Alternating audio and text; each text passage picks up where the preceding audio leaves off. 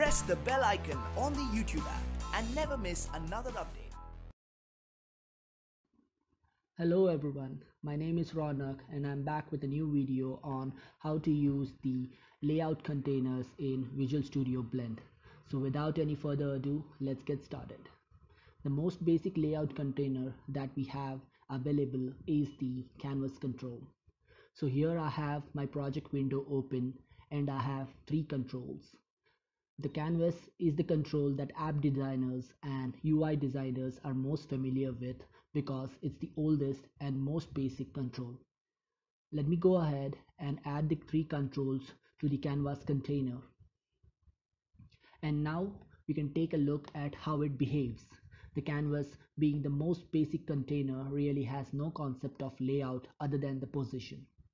So as I resize the canvas, the elements on the canvas don't actually move in any way. By default, the canvas property is set such that it will draw outside the canvas. So even if the canvas is large enough to control all the buttons, they are still rendered.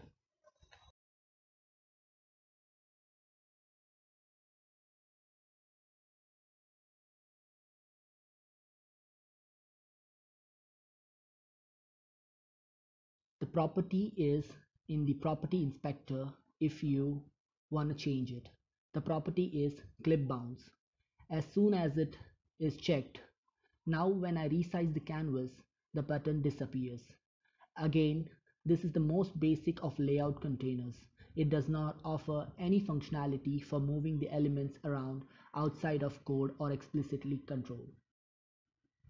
We are going to take a look at some of other layout containers that the window presentation foundation has to offer to see how they work. The first of these is gonna be the scroll viewer. When any layout container is right clicked in the object tree, the menu that is brought up allows you, among other things, to change is the layout type. I'm gonna change the canvas into a scroll viewer. The scroll viewer is a layout container that can have only one child. By default, a grid is created for you as a child of the scroll viewer and all the elements are inserted into it. Scroll viewer does not have the concept of repositioning the elements. But if the elements take up too much space, the scroll viewer will provide a scroll bar for you. So when the application is run, you can drag the scroll bar around to change the position of the scroll viewer. So guys, that's it for today. Hope you all like watching this video. If you do, please give this video a thumbs up, like, share and subscribe to my channel. Thank you.